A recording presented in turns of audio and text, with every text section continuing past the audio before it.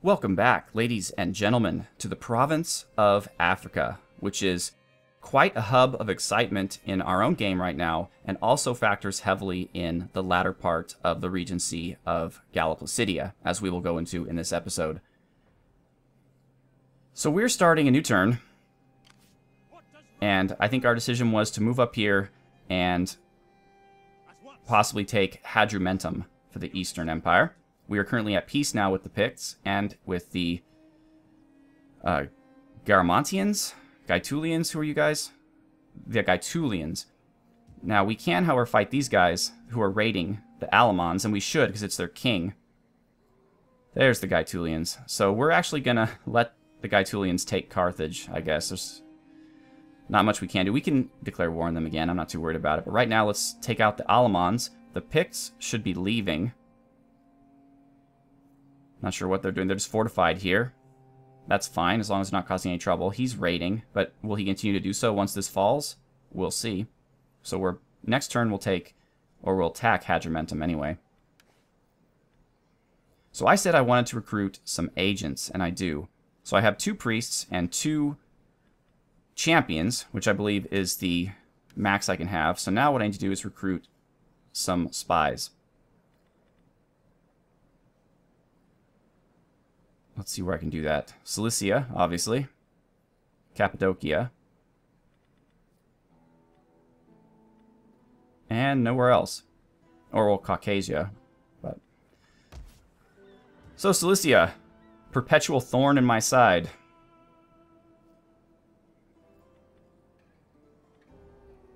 I was going to improve the aqueduct, wasn't I? That'll improve public order by 3. And that will basically end the problems of having public order there. Or I could upgrade these 2 cities. 3,000 each, whereas this is 4,000.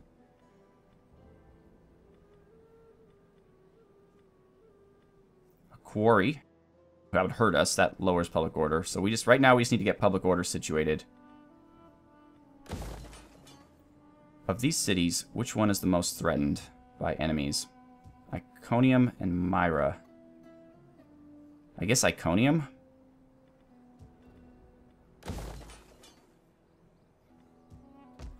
And how are we doing about food? Let's upgrade some food here. The wheat farm, definitely. Alright, so for our agent. Let us get a spy. Wealth from agricultural and animal husbandry buildings. Okay, so he'd be a spy you just have leaving around in your own territory. 5% chance less of being detected. That's kind of what I want from him. And cunning +1, which is good as well. I'm assuming cunning plays a role in a lot. We'll take the cunning guy. Alright, I really don't have a lot of practice with spies, so I'm going to spend some time learning what they do. But he is recruited, and we are nearly out of money. Is there anything we can do with 1,000? I don't really want to recruit any backup infantry. You can move back to the city. You can move back to Salona, where this fellow will give you some cataphracts and some equites dalmatae. Okay, the scout equites aren't worth it. We'll move back and recruit some more cavalry. What a life this guy has. He just hires cavalry, trains them, and then delivers them wherever they're needed. Yes. Rufinus is maintaining the blockade. That's fine. This army should actually be ready to go. This might be perilous, but we are going to try to swing around and take this island. We have a Western Roman priest. That's cool. Whatever he wants to do. Yeah, Rufinus, just stay where you are. Alright, Emperor, go back to Dacia. These people are just really not willing to be happy. We could do that industry. We should eventually do the town as well. Alright, let's do it. We could use the money. Dacia will at peace, hopefully, for a bit. Oh, wow. Dardania has a lot of empty lands that we can take advantage of. Maybe next turn What's the fertility like in Dardania? It's average, or Dardania. So maybe some sheep. Sheep or cattle would be useful. Oh, definitely improving Serdica. Holy crap. Scoopy's probably a good idea, too. Alright, next turn, we're going to put some love into Dardania. Although, despite being ignored, they're pretty happy. Commander. Parthian Legion is just making sure things are okay. Let's finish off these Cartlians. To battle! We're going to go back to the city. They're not in anybody's territory right now, and I don't want to screw around with them. If they want to come back and raid, we'll take them out. But for right now, I'd rather just keep the city happy. Oh, you know what? I should have spent some money on some conversions. So a bazaar, huh? They had some interesting stuff here. Not what I would build, necessarily. What is this? A wind catcher? That needs to be converted, yes. The infantry quarters can only be destroyed. Let's do it. This can be converted to a scriptorum, I guess. That wouldn't hurt. But if we dismantle it, we could put it over to a forum, which would improve public order for a while, and that's a good idea. Food trader. Could be a food market. Library, amphitheater. They're already Zoroastrian or whatever, so I doubt making them Roman pagan is a problem. This is a pretty good building. A food market would be pretty good. We don't have any agricultural buildings in this region, however. The library would also be good. You know what? Yeah, we're not going to dismantle this. We might actually want to turn this into something useful to us. And the wind catcher, we will as well. Alright, so we're good now. We're dismantling these two. We're going to keep everything else the way it is. That's fine. So maybe Dardania will have to wait a turn. So one of the most notable events during the late regency of Galla Placidia is that, as I mentioned before, she was a very shrewd politician. She was not, however, infallible, and there was a very well-known situation where there was kind of a triumvirate of power in the Western Roman world. There was Galla Placidia as the regent, and then there was these two very powerful generals, Aetius, who we'll talk about definitely in a future episode, and Boniface. Now, Boniface was a supporter of Galla Placidia, and she showed him favor. She actually gave him the governorship of Africa. So he was in charge of Africa, and Aetius was in charge of all the military troops in Gaul. And the Alamans are going to take the battle to us. I love it. Bring it. Aetius was a clever man and ambitious, so he hoodwinked both Galla and Boniface. So what he did was, he wrote letters to both of them, and to Boniface he said, hey, Galla is unsure of you, she's going to recall you to Rome, strip you of all your titles, and take everything away from you. And then to Galla, he sent a letter saying, hey, Boniface is contemplating treason against you. Here's how I'll prove it. If you ask him to come and answer these charges to you in Rome, he will refuse. So he sent these two letters out, and I'll talk a little bit more about what happened, but you can probably guess. So we are being attacked by them. It is rainy, but we do have the ability to put our troops in an advantageous position, and I will do so. Corner camping seems like a viable alternative here, although I don't know if I necessarily need to. What should I do? We have an interesting setup here. Let's actually do a front line that has, oh crap, it's not what to do. A front line that has 2 infantry, 2 sword infantry on the edges, and spears through the middle. Then we'll have the rest of our sword infantry forming a back line. Actually, let's put them back a little bit more. So that our ranged troops, actually let's put the skirmishers on the edges for anti-cavalry patrol. Not exactly where I want them to be, but let's see here. There we go. And our 1 unit of cavalry here in the back. General in the back.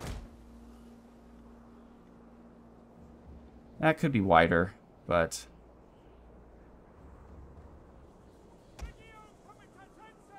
Alright.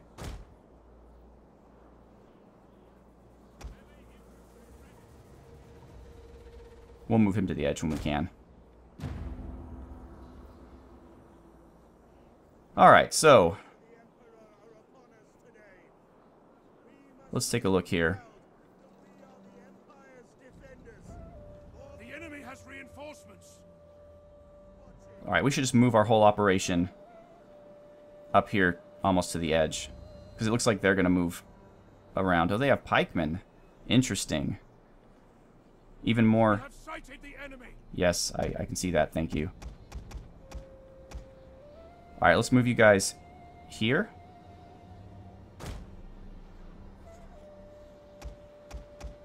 And you guys spread out really thin here. Okay. You guys will take this flank. You guys will take this flank. General will be in the back. Cavalry will kind of wait for its opportunity to do something. Alright. So while they all move into position, and they don't need to rush. Okay, so Galla did what Aetius suggested, and she said, hey, Boniface, will you come back to Rome to answer these accusations? And he, of course, was like, oh my gosh, I'm in so much trouble. And he was loyal up to this point. So he decided to invite the Vandals, the barbarian tribe who was at that time in Spain, in Hispania, to Africa to hire them as mercenaries in order for him to fight a civil war. And he did actually rebel, even though he never had any intention of doing so before. So we had a problem. However, luckily for Boniface, he was a well-known guy, and he had political friends in Rome. So these friends were like, this doesn't really seem like him. Like, he's generally a pretty good guy. Rebelling against the Empire is not something we expect him to do. He really likes Placidia. Something's up here. So they got the Empress's, or the Augusta's, permission. I don't even know if she actually was Augusta in this period, just the regent's permission to go and check things out in Africa. So they do. And Boniface shows them the letter, and they figure it out. They figure out they've been duped. So they go back to Placidia, and they let her know. And she's worried now because she knows she's been duped as well. And she tells Boniface, okay, first of all, you got to get rid of these Vandals. We have barbarians in Roman lands, and they're very dangerous, and you need to come back to Rome to help me against Aetius. However, it was too little too late. The Vandals rebelled against Boniface, and long story short, over the next few years, they will be a continual thorn in the Western Empire's side, and they will conquer Africa for themselves. However, that story is different from Boniface's story. He gets sent back to Rome, and he gets put in charge of the Roman military because at this point, Aetius is a rebel. He leads the armies of the Empire, and Aetius leads an army of his Gaulish troops and barbarians against him. So they fight a big battle, the Battle of Ravenna.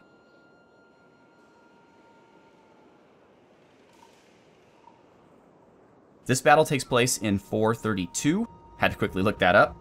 And in this battle, Boniface wins. He actually defeats Aetius's armies, but he is mortally wounded in the battle. And so he dies a few days later. And Placidia finally realizes that the most powerful person in the empire is Aetius, and she has to come to terms with him one way or the other. So she reconciles with him. He's brought back from exile, and he becomes basically the commander-in-chief of the entire Roman military. And at that point, he wields a substantial amount of power. While Galla is still the regent, she still, on paper, holds all the power. Now her political position is diminished with the presence of Aetius, although he spends most of his time in Gaul, in strengthening the frontiers. Okay, what are you guys doing? They're shooting some cavalry up at us. Actually, not a bad move, considering that we have no spearmen in the flanks. But we do have 2 units of swordsmen, who they're going to have a hard time getting through. And this cavalry unit's just kind of minding its own business. Let's see if we can't just take them out with our archers. That would be helpful. Well, these guys will let fight. Alright.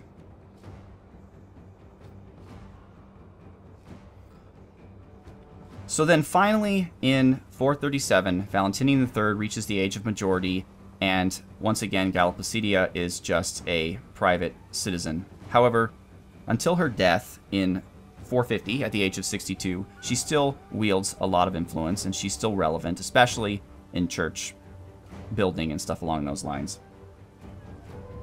She also plays a role a bit later in the life of her daughter, Justa Grata Honoria, who we will be speaking about in the next episode.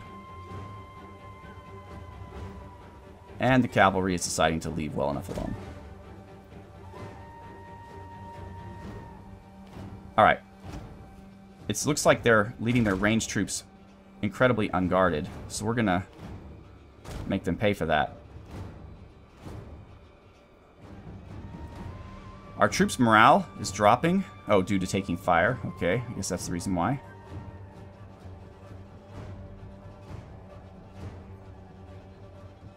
What is your special skill? War Cry. That's a good one to have, actually. I like that one. This rain is making things kind of gross. Oh, we're at half speed. The whole time we were at half speed. I'm sorry about that. I wasn't even paying attention. I was like, they're moving quite slow. Okay, I don't know why you're turned in that such a way. These are just scout equites, so I'm not expecting miracles from them. But we could take out some hurlers. The battle lines have been met. They have a lot of ranged troops, so we are going to have to go after them hard, because we only have one unit of cavalry. So after the lines break, that's what we're going to need to do. In fact, let's move our guys up in time for that. Let's utilize our skirmishers. Let's do what we can to take out their ranged troops. Alright. Moving up at this front. You guys move up, definitely.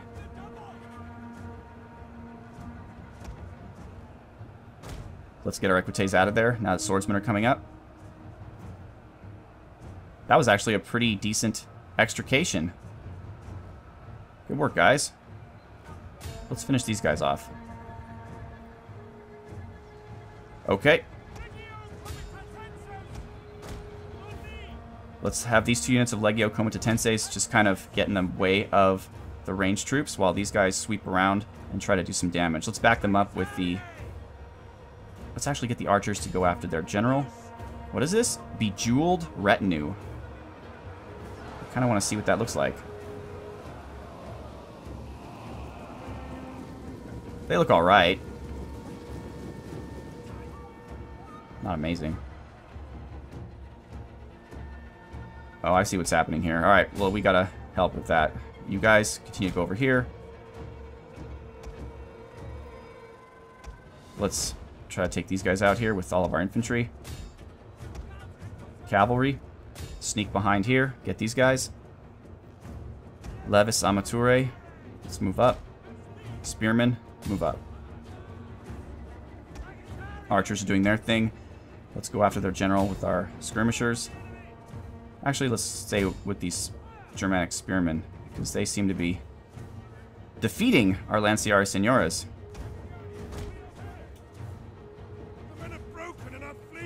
Interesting. Our main flank wasn't supported enough. Who are you fighting against? Hopefully it's not a melee unit. Shoot. We're gonna have to fight them with our skirmishers.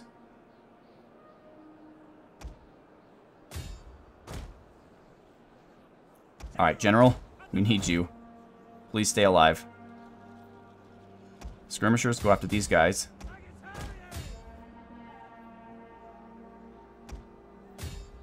Actually, General, I know exactly what you can do for us. Spearmen, come back up here. Oh, pikes. That's why. I was wondering why their line was holding so solidly. Alright, good. We can move you back into the battle. Meanwhile, you can move up.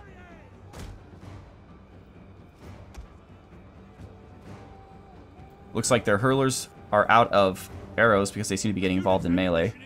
They are trying to take out our general. Defend him. We may have to testudo our general pretty soon.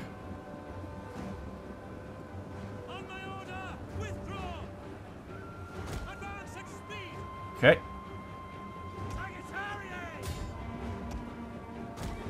We'll move this guy back up.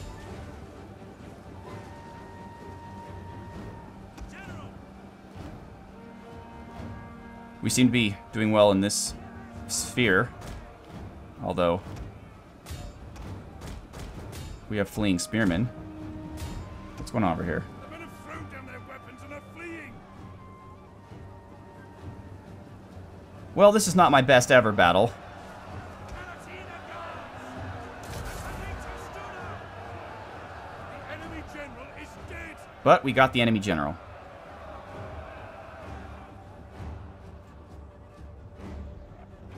We have another unit of Bejeweled Retinue, if it's not the same one. Our men have rallied. Alright, Spearmen, can we please all work together here? Try to take this guy out. General, move up a little bit.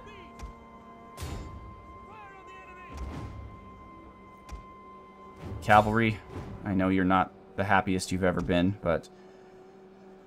Alright, you, let's try to engage these pikemen. You just move over here. You move over here.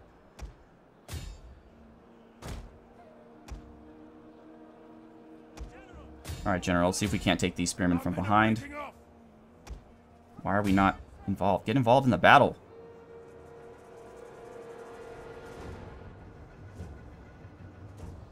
We're gonna win. It's just, they have some pretty good morale.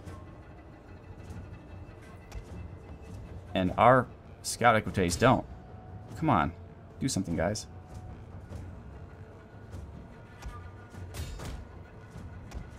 Alright, let's get these pikemen from two sides. We're chasing after the hurlers with these guys. We've won the battle here.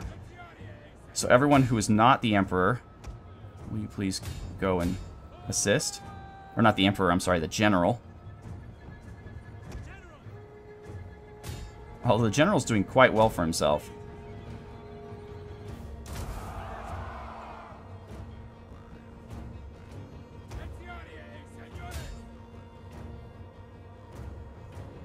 Alright, that should be the end. They did sneak a unit of legionary defectors up against our archers, but our Palatina Guard will handle that.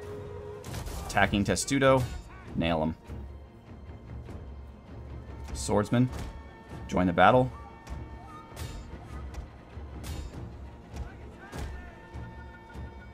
Alright, let's see how the general's doing.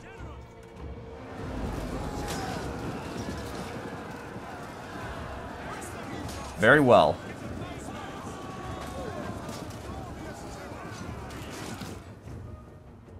Running them down. Our cavalry's still in it. Victory! This is your day. Okay, 13. I think they'll be gone. 117. Yeah, let's take them out if we can, please.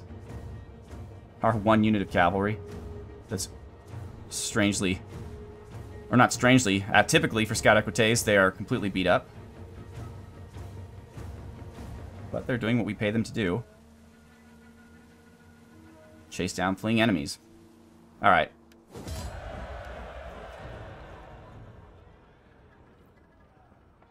We had a rough go of that. The Kings of Axum. Yeah, we lost almost 1,000 men. We took out 2,500. Great. But we lost almost 1,000 men.